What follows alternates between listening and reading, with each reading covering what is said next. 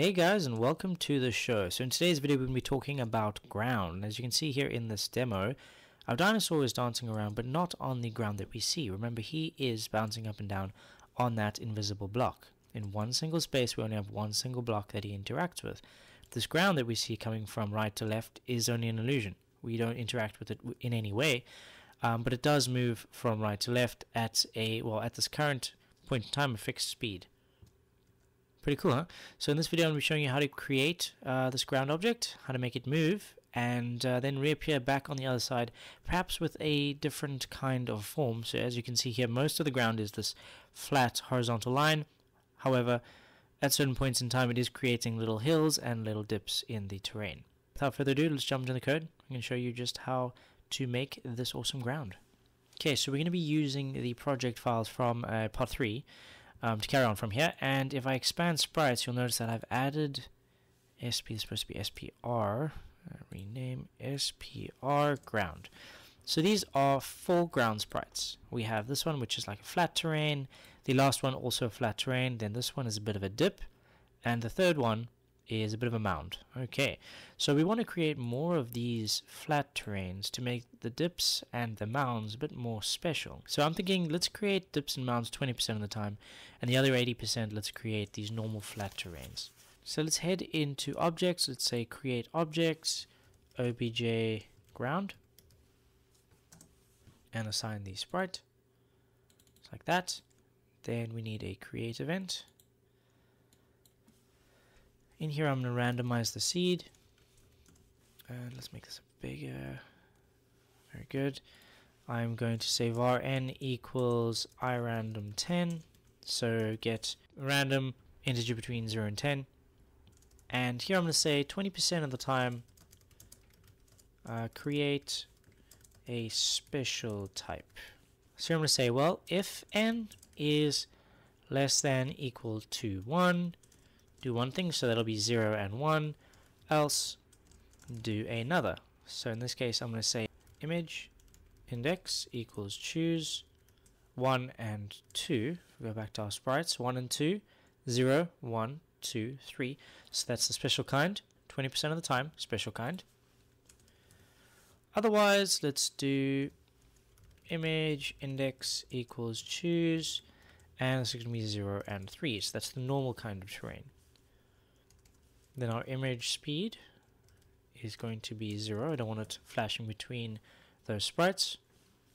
And I'm going to add a step event, which is simply going to make it move from right to left. So I'm going to say speed equals -20. So this is the initial base speed. It will be moving from right to left. And I'm times that by the global.speed modifier. Now we haven't implemented the speed modifier just yet. It will be coming up in one of the future videos.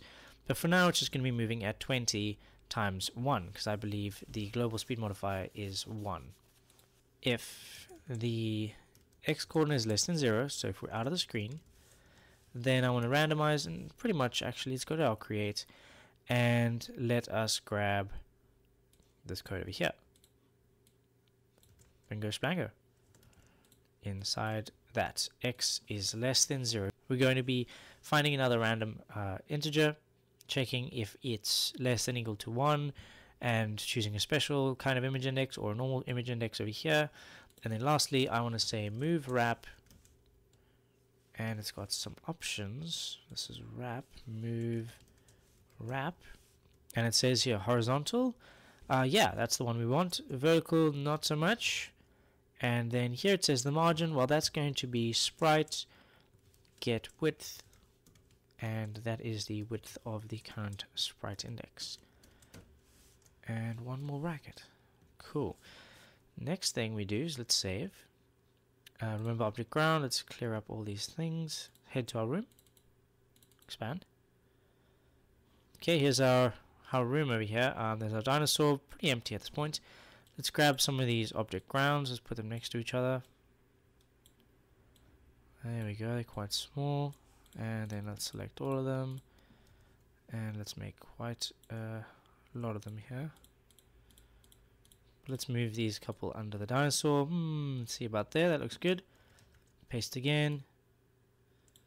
Paste again.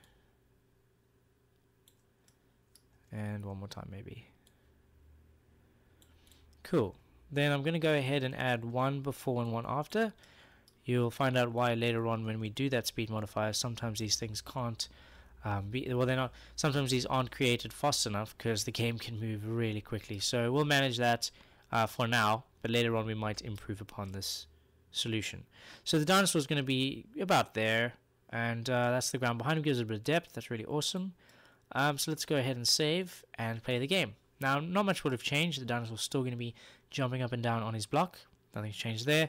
The ground will be going right to left, and as soon as this little block goes out of the screen over here, it's going to be teleported to the other side where it will have its sprite adjusted.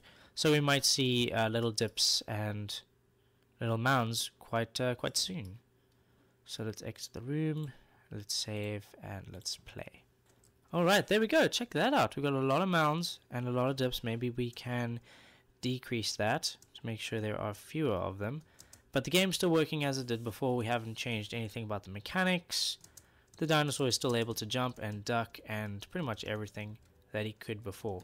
So I hope you found this tutorial educational and helpful. Please feel free to comment, rate, and subscribe. If you've got any cool ideas of things we can do in this series, please let me know as early as possible so I can come up with a solution and prepare for the video for you guys. If you like what I'm doing here, as well as all the other things I got on my channel, please check out my Patreon campaign. I really do appreciate your support. It goes a long way. The project files for this video can be found in the description. It will be attached to a public Patreon post for everyone to get a hold of and improve upon. In our next video, we're going to be doing the hit detection finally between our dinosaur and the environment. So that also means a game over screen. And maybe let's actually throw in a restart game while we're there. So it's going to be a bigger video than these last two that I have been putting out, which is going to be quite exciting. So until next time, happy coding, and I'll see you then.